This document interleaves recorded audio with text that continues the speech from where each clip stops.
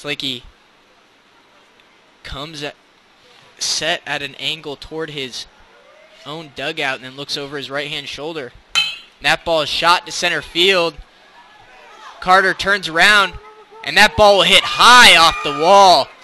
Tucker Crumpton will be in there with a double, and looks like Luke Bennett's heading home, and he will score after Christian Hodge drops that ball. Tucker Crumpton trying to reach it to third base, but gets thrown out. Both of those runners will end up counting.